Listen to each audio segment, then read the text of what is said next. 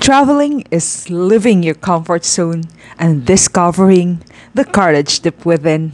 Join me as I drive from Antique It's to Cebu. 10:21 in the evening, and I feel like I'm not in my best mental and physical faculty to drive. So I've decided to stop here, and I'm at Mambusaw. So that's this church right there. So First stop here is at I'm at Dumangas Mambusaw. Port. From Antique going to Dumangas, it will take you around 4 to 5 hours depending on your speed. So first stop, of course, you have to settle the thing with the Coast Guard. You have to, for the clearance, you need to present your driver's license and of course your ORCR. Then proceed to pay the terminal fee of 100 pesos. And now, ready to board the Roro. Every hour, may nagapanaw. So, 1,170 fare from Dumangas or Iloilo to Bacolod. So, these are the facility. It's clean. There are some food available. And there are actually, the passenger area is spacious. It's air-conditioned and it's quite clean. But then, I rather sleep in the car because I feel more secure sleeping in a closed space. So that's it. This is my first night traveling. Good night. And I arrived at Bacolod 5 o'clock in the morning. It was an easy transfer actually. A smooth ride, smooth sailing. Anyway, from Bacolod, let's fuel or let's full our tank. And it's only 55 pesos here in Bacolod.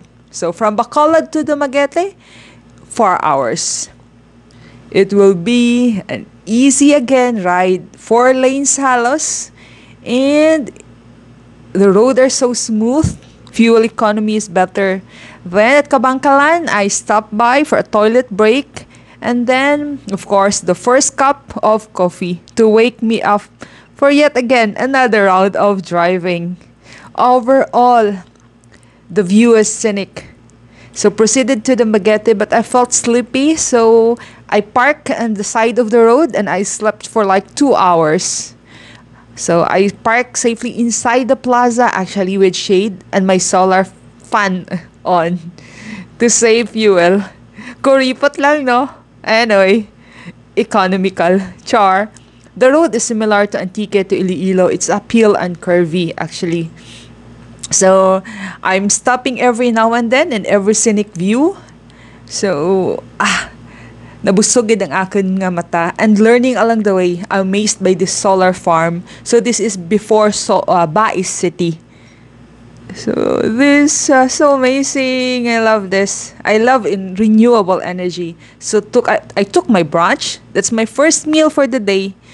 So, saw the sign going to Cebu at Tampe. So, I stopped by here. I decided that instead of Cebulan, I will ride here. So I decided to go with my gut. So basically, And this is to go to again Cebulan, second I trip. saw a signage that there is also here in Tampi going to Cebu, going to Bato, Cebu, not Bato de la Rosa. I corny, char. Anyway, I paid 30 pesos for the terminal and 1,060. 1,060 for the Roro. So let's go. So basically, the purpose of this travel is for my Australian visa application. So this is actually the facility of the Maayo shipping here.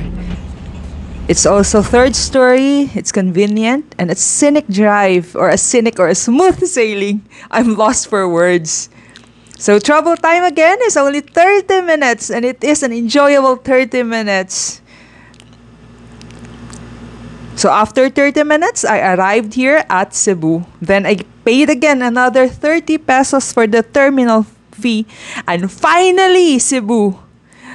All in all, is cheaper than the plane. So I passed by Dolomite area, being quarried. And also, the convenience of having your car, you can stop in any place you want if you see something interesting. And after 3 hours, I arrived here at Cebu. Second night, I stayed here at Hop Inn. It's a budget, but right in the center of the city or business center. So, visa approved just